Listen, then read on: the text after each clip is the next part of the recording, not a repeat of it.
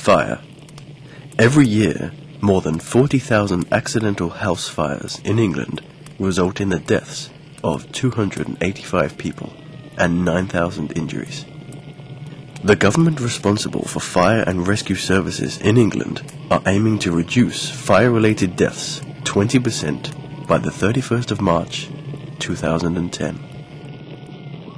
With thousands of flammable materials in every house, office, factory and vehicle in the world, the task of preventing fire seems impossible, until now. One man has developed a revolutionary chemical formula making many highly flammable materials completely fireproof. For over 15 years, Mike Keenan has been relentlessly experimenting with chemicals in the confines of his garden shed, all with the aim of creating a fireproof gel. The gel he formulated can be applied to materials or layered as a coating to hundreds of products.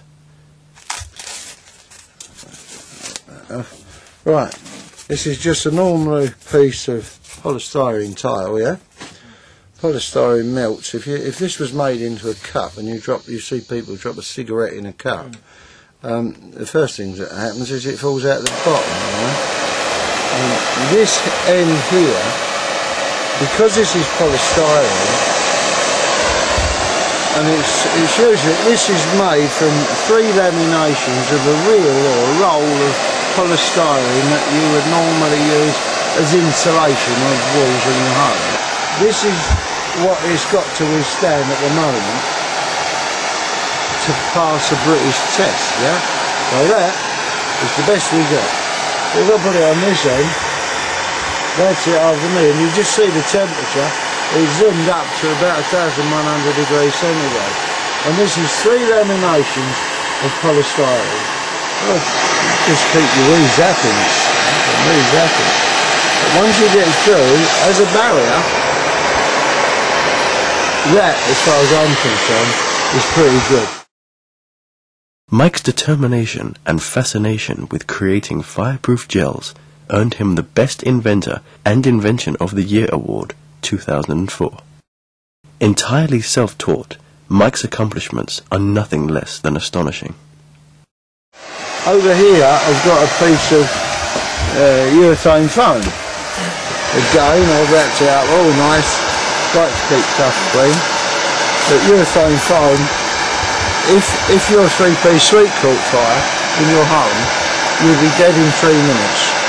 If the back seat of your car caught fire and you couldn't get out, you would be dead in 35 seconds because there's hardly any volume of air in there, so you're going to die that quick. On this end, that is what you've got. Oh, excuse me. That is what you've got in your settee at the moment. That's how good it's got to be, yeah? And your 3-piece has got that, you know? So that's the stuff left. But this is what I've done for it. Now that's a bit different. So that's the one end, dangerous, that's the other end. Let me show you some more stuff here. What else we got here? This material is called polyurethane foam, polyester resin. This is what they used to make rowing boats out of, and Del boys with iron car made of this. You see a iron car go up, my goodness. And they catch fire because they're made of this stuff, so flammable. So if you had it made of this stuff, now that is not only not burning, it's not transferring the heat, so what I mean, and those plastics have got to melt, they've got to bend, they've got to twist, they've got to burn. At a recent visit to Ideas 21, Mike demonstrated the sheer magnitude of his invention as he applied his gel into the palm of an audience member, then set a burning blowtorch directly onto her hand. As I said, this is 1,000 degrees, and that's just ordinary car grease on there, and that should be transferred through. It should have cooked Linda's hand by now. At over 1,000 degrees centigrade, her hand remained completely unharmed. Sure that what you're doing is going to save a lot of people's lives. But what really gets my back up is when people like you have devoted literally your life Yes. into something, and the country that is so great, Great Britain, can't identify unique people like yourself and back them for the world to appreciate British talent. I've written to Margaret Thatcher, and I got a letter back from her. Not a letter, a little card. This was going back when Margaret Thatcher was in power.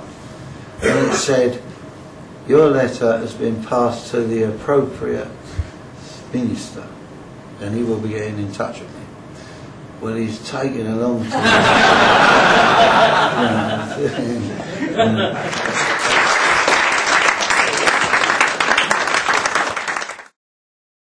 The limits of Mike's invention are yet to be set.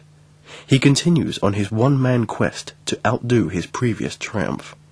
One thing is certain, Mike's inventions will go on to prevent future tragedies, like the many so fresh in our minds.